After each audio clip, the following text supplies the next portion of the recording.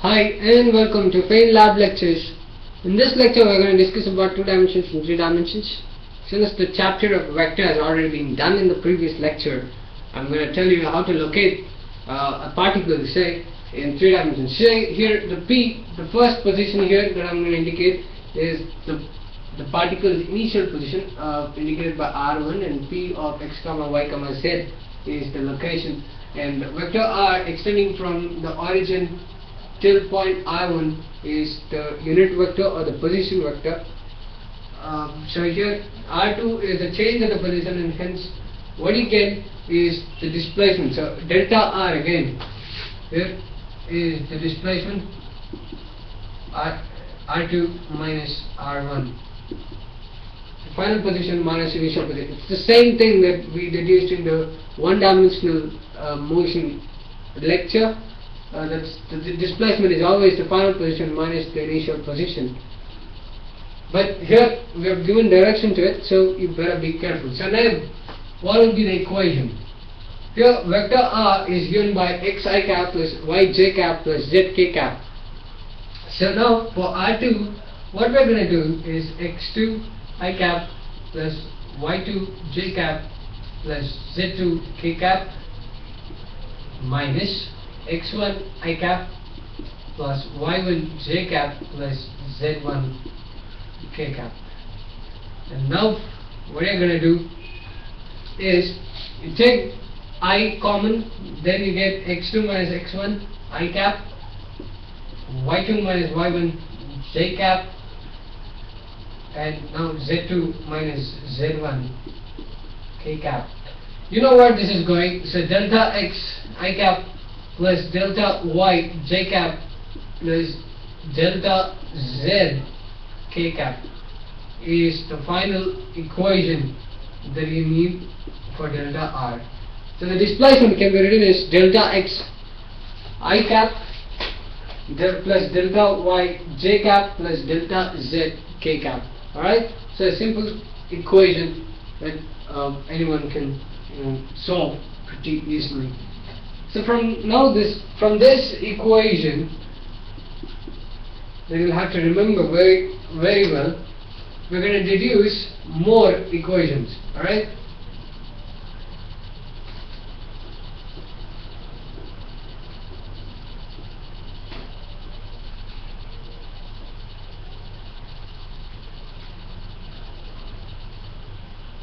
So from now that, we'll just recall the equation. Delta x is nothing but delta R. Delta R is nothing but delta x I cap plus delta y j cap plus delta z k cap. Right? So this is the equation. So if we apply limits delta t tending to 0 to this equation, you get delta v, or just v, since vector v, you get vector v. Alright, you get vector v. V here is vx I cap plus vy j cap plus vz k cap, and v here, as you can predict, it's the velocity vector.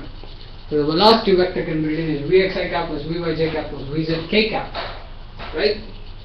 And then what is the value of vx here? Vx is equal to dx by dt, vy is equal to dy by dt, and vz will be equal to dz by dt in the equation. Alright, so now I think we are our basics are pretty strong right now at this point of time with the lecture. So what we'll do is we'll move on to the velocities and the accelerations vectors, and we'll introduce instantaneous velocity again, what we did in the one-dimensional motion lecture. So here, recall, average velocity is given by delta x by delta t.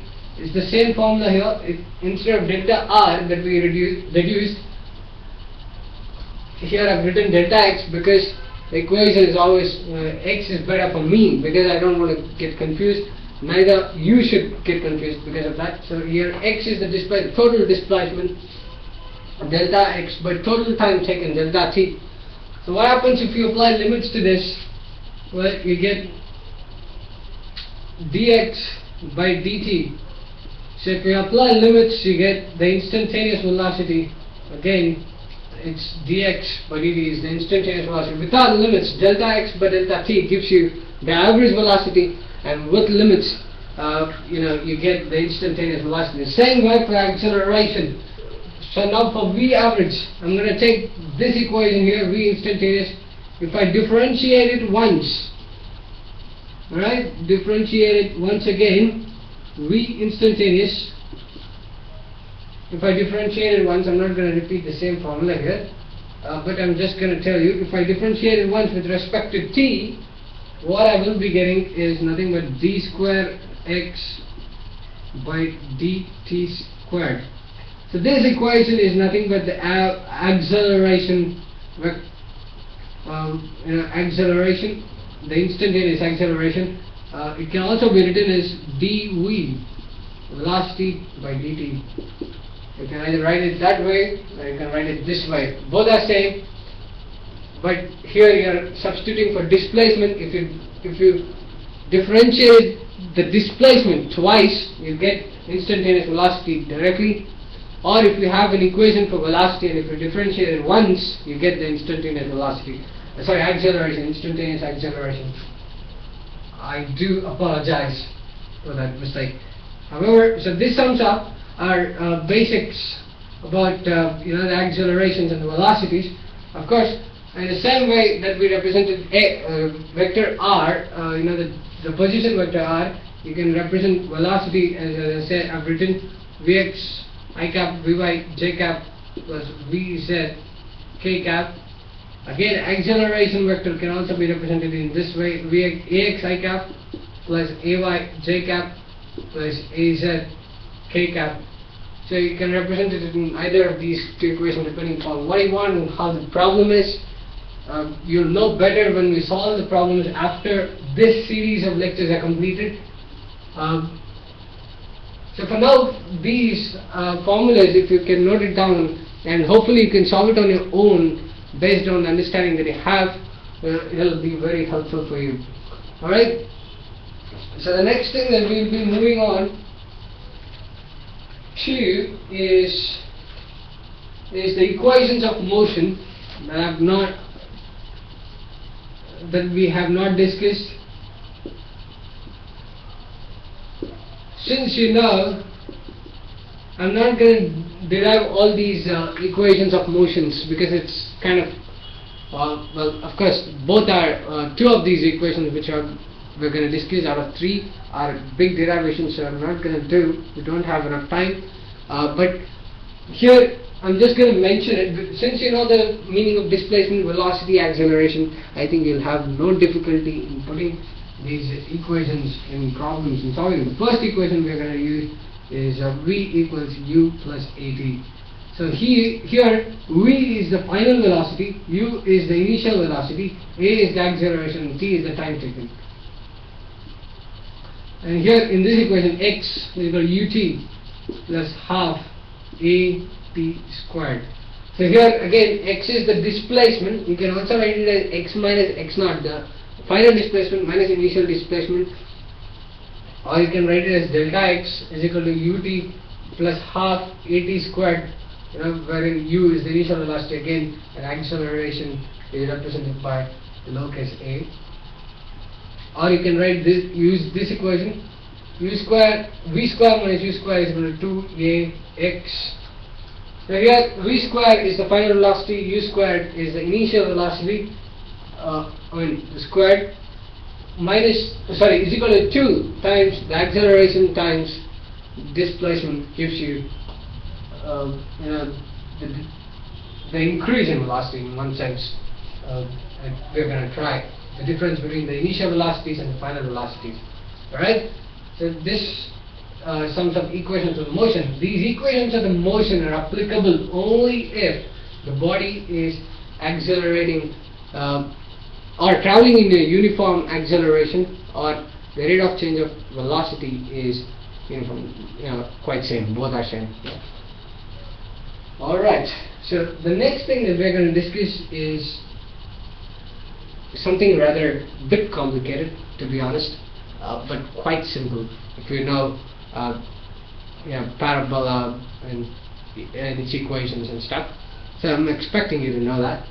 So here, of course, I'll try my level best to keep it simple, because when I learned this, I didn't know parabola, so I think it'll be totally cool if I can just introduce you to that right now.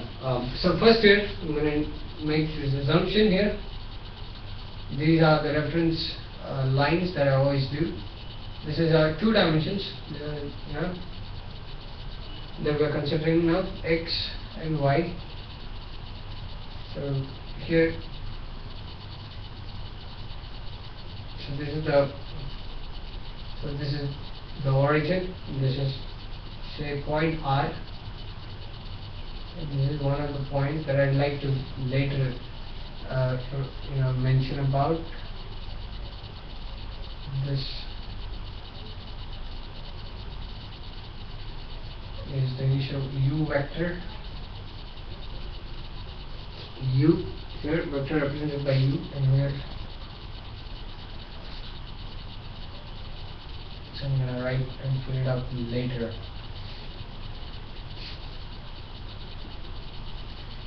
Alright, so what I'm going to introduce you to is something called as the projectile motion. A projectile motion is a motion in which a projectile or a body is initially propelled by initial velocity u, and later on it reaches certain height, and the only acceleration that the body experiences is the acceleration due to gravity. Okay, there is no other acceleration other than the acceleration due to gravity, and we have discussed that the acceleration due to gravity is a constant acceleration.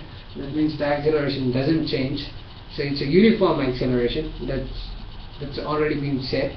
So here, you have the initial velocity, you're giving it initial velocity, you're pumping something out, you're throwing something hard, then it's a projectile. This is also a projectile. If I throw something hard, like say if you're in a cricket match and the ball goes deeper into the field, into the outfield, say a third man area, and the third man picks up the ball and throws it back to the keeper, then the ball acts as a projectile.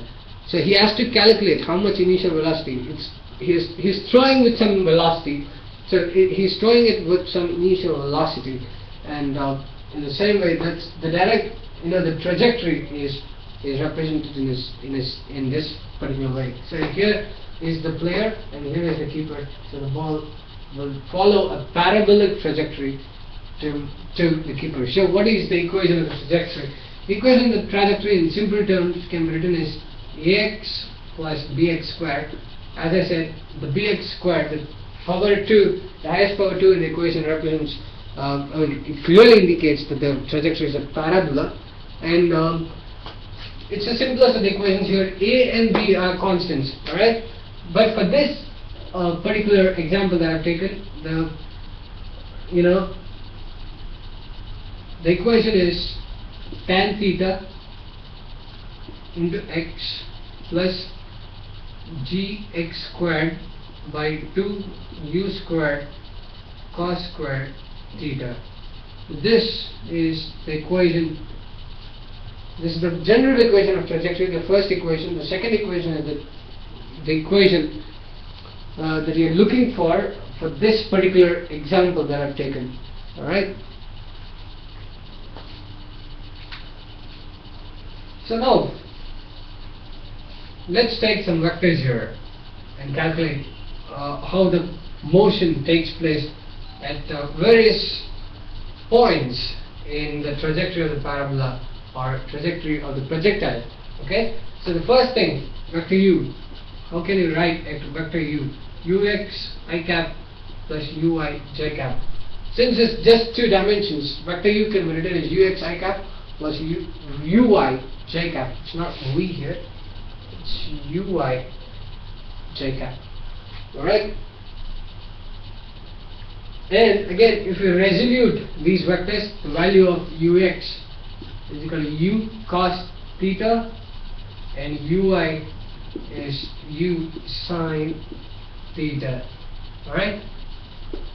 And here again you can write this u cos theta and here u sine theta. Here u sine theta is absent because at the highest point there is no vertical component. So it's only the horizontal component u cos theta. Again here you write is u cos theta and u sine theta as it is falling towards the ground. Alright? So it's pretty simple. And one thing to be noticed during the trajectory of the parabola is that at any point in the trajectory of the parabola, vertical motion is independent of the horizontal motion. So they don't play any kind of role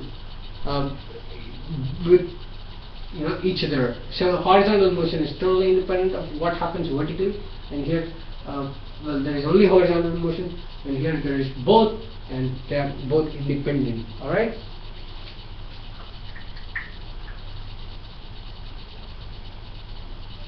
And also one more thing that has to be noted is that the horizontal component during the trajectory of the parabola remains almost constant, but the vertical component keeps on changing throughout the trajectory of the parabola. Alright?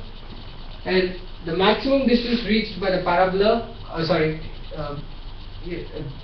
in the with the parabola trajectory, the maximum distance reached by the projectile is called as the range of the projectile, and the maximum height attained by the projectile is called as the maximum height, and the total duration of time taken for the projectile to reach from the initial point to the last point, or the range, or r as that's been represented here, is called the time of flight.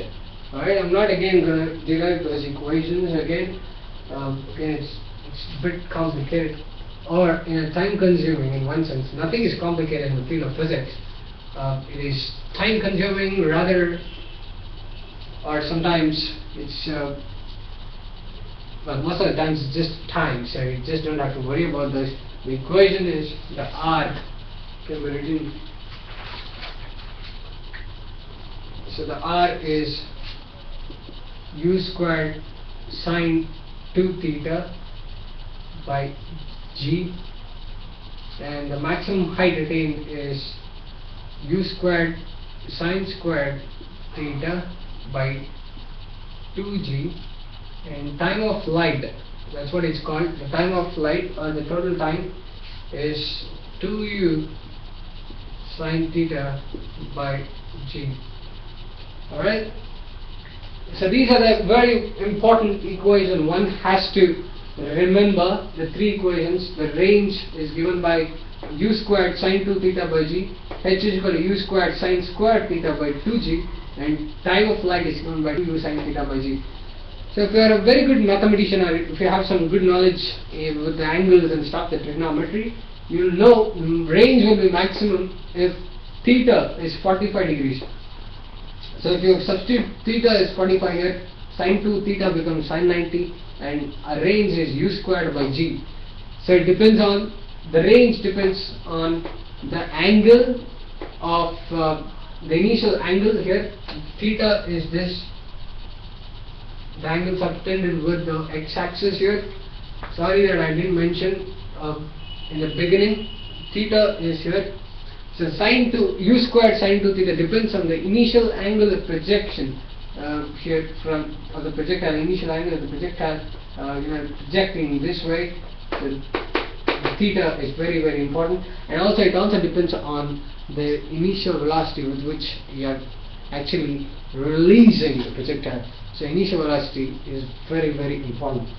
Again, when it comes to the h, the height is maximum. Again, if you throw it with the 90 degrees, you can simply make it out, not with ease actually, not with much difficulty. So you will just understand this, but now we will just focus on the horizontal and the vertical components during the flight of a projectile. Alright? So if you recall the equation that we wrote before, one of the equations of motion, x is equal to ut plus half at squared. In this equation, u is the initial velocity, you know, a is equal to minus g. Alright, so you substitute in the equation, but if it is horizontal, vertical component is 0. That means the acceleration horizontally is not minus g, but it is 0, right? Hence, the equation, if you substitute that, x will be ut, or ut, and the equation x is equal to u cos theta.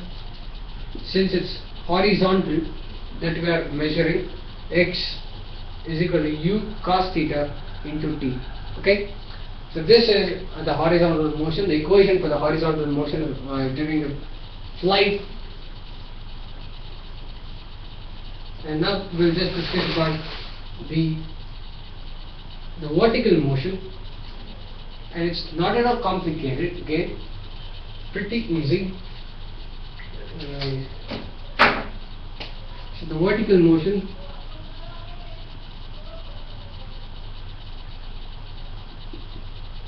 so here again the same equation, x is equal to ut minus half gt squared. So this will be the equation that we are using. Again, if you are considering a body that's falling freely under gravity and you want to find out x, the displacement, or in this case height that you will be finding, h, in other problems, not in the projectile, then you use this formula itself. But here again, this x, again is the x itself, u sine theta, again the t is the same thing, and half g t squared. This is the equation for the vertical motion of a projectile. So you use this equation, x is equal to u sine theta into t minus half gt squared, where g you can use it as 9.8 if you have a very good hold of mathematics, or you might as well use 10 if you don't have a calculator, or if you have a calculator, better use whatever you want to. Either you can use it as use 10 or 9.8 meter per second squared. Alright, so in the equation. So this I think sums up the projectile motion that we wanted to discuss about in the 2 dimensions. Now we shall go to something that we haven't discussed in the relative there is the relative motion in the 1 dimension as well as the 2 dimensions. The same thing, however, we'll just discuss.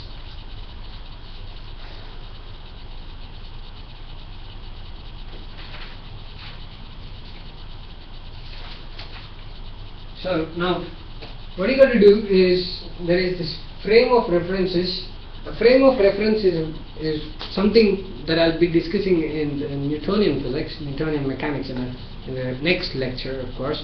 But now we'll just a frame of reference is a frame, or it's a place wherein Newton's laws are applicable.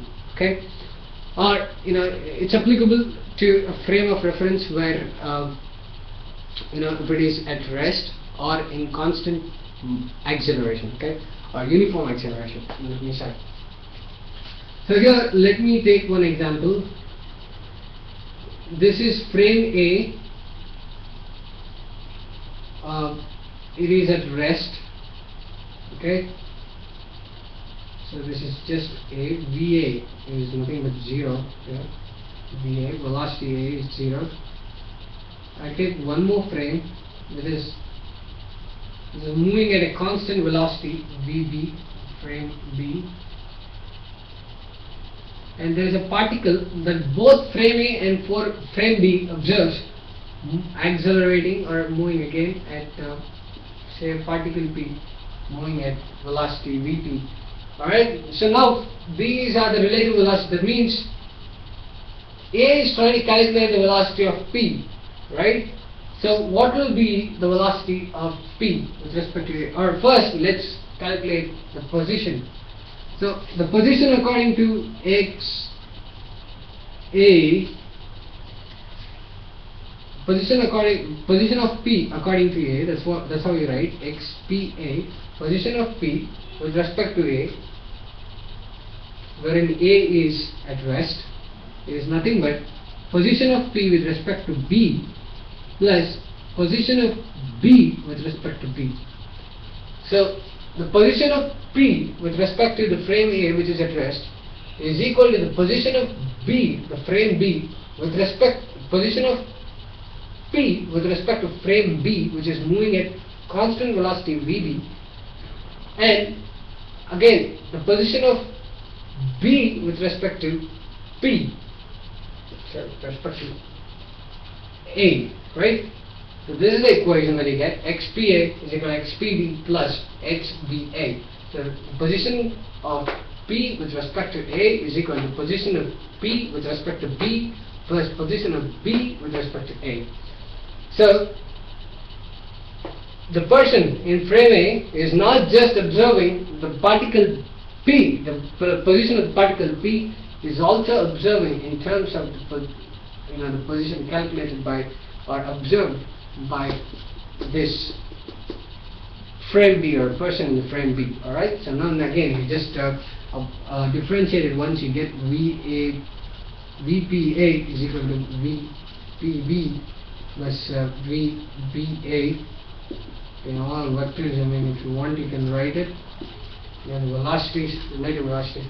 So again, if I just now again differentiate it again, this is a velocity, relative velocity formula. It's very important. Again, then if I differentiate it again, what I get is something that is surprising. Of course, not surprising to me, because I do understand that VB with respect to A is, frame B is moving at constant velocity with respect to frame A. Hence, if you differentiate the velocity, constant velocity, any constant, it's not the constant velocity, it's the constant, anything differentiated, any constant differentiated is 0. Hence, in this case, VBA, a constant velocity with respect to A, VB is moving at a constant velocity with respect to the frame A, and hence it is also 0. Hence, the acceleration measured by A of P is equal to the acceleration measured by B of P is both the same. So the acceleration of P with respect to A is equal to the acceleration of P with respect to B. Now what do you get? That means that if the frames are moving at constant velocities with respect to each other, the acceleration measured by the both is one and the same, right? But however, if this frame was in an ununiform acceleration, not in a non-uniform acceleration, then this result would be something quite different. And of course, then the mechanics of the motion becomes quite complicated. But however, I'm going to discuss that. I'm not going to let you go easy, but we're going to discuss about the non-uniform acceleration later, but not now. Alright, so for now, this, if you have understood, that's more than enough. And again, the equations hold good even for 2 dimensions. So here VPA is equal to VPB plus VBA, and the accelerations are equal to or whatever the acceleration measured by frame A and frame B are the same. Alright, so next part of our lecture is something related to the drag. Well, of course, when solving problems, you don't have to worry about this drag at all, and hence we are not going to discuss much about the drag right now, but we're going to discuss about that in detail when we proceed to the momentum and the energy lecture. Alright, so for now, here it is, the drag, or it's also called as the air friction.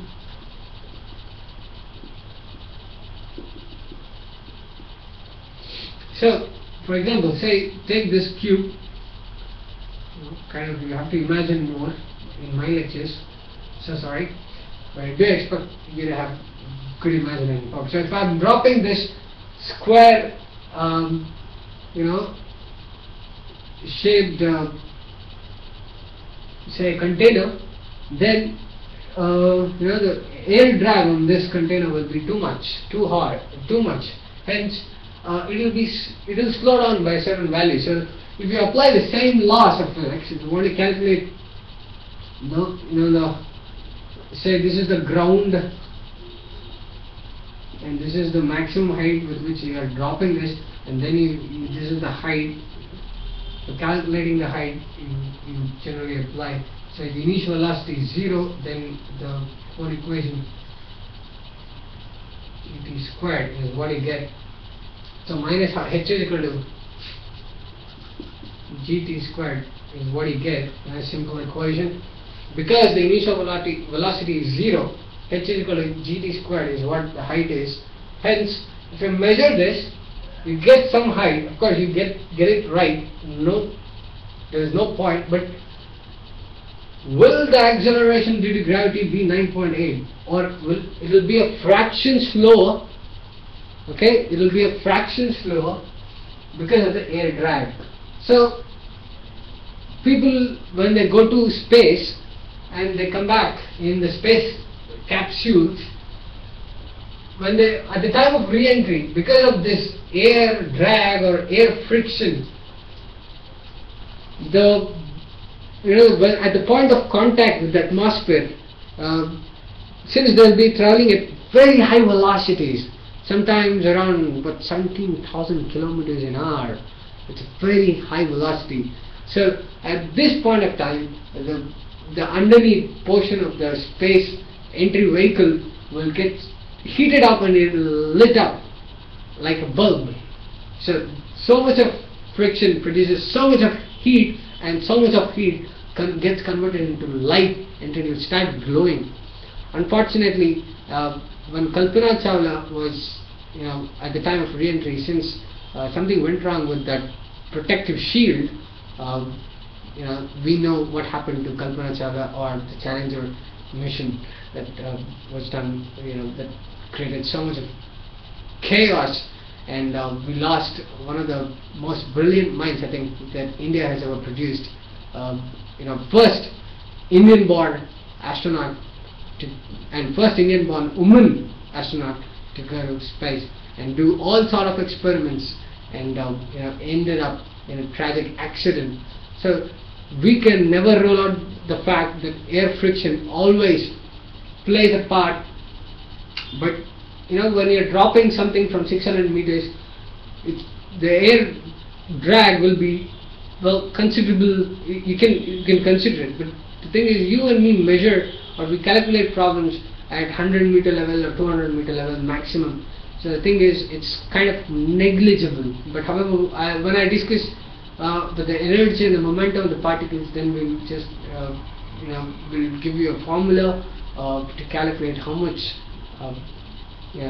actually what happens and how much loss in velocity takes place. So air drag is very, very important, and if it's not taken serious, it can cause disastrous accidents.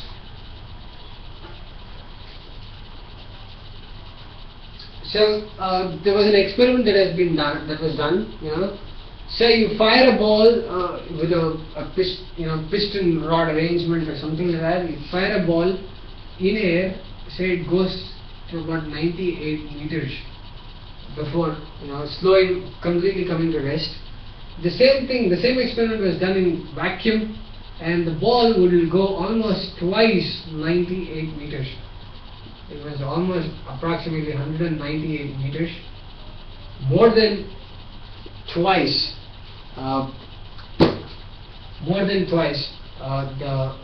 the distance that it traveled in air, and in vacuum it travels more than twice. So it's a very important. So you can now recognize if a ball is pushed at a very high velocity, the drag will also be very high on it. So it's important that one considers it. But however, you don't have to worry, as I said. While you're solving Newtonian mechanics, most of the time you just ignore it. So as if it doesn't exist at all. Alright, so the next or the last part of our lecture is the circular motion. So the circular motion is body traveling in circle. So body traveling in circle. So this is the R, the radius, and the body is traveling with velocity v. Then there are two kind of forces: the centripetal force, and the acceleration of this body can be calculated by v squared by r. Okay, v squared by r gives you the acceleration, the circular acceleration of the body here, and the time period can be calculated by t is equal to the circumference of the circle, or the circular motion, the circumference of this circle, by the velocity with which it is traveling. So the direction of the body constantly changes during this circular motion, and hence the body accelerates. It's not. It may be actually traveling in a constant velocity in terms of the magnitude, but direction is, since the direction is always changing, the body is said to be accelerating. All right. So this is all that I have for 2 and 3 dimensional motion. Hopefully the next lecture will include about the Newtonian laws, Newtonian physics, and we shall discuss about that in detail in the next lecture. Alright, so hopefully we'll be able to discuss more about drag, friction, when it comes to friction, and so on. So thanks for watching, and I look forward to your feedbacks, and hope you enjoyed.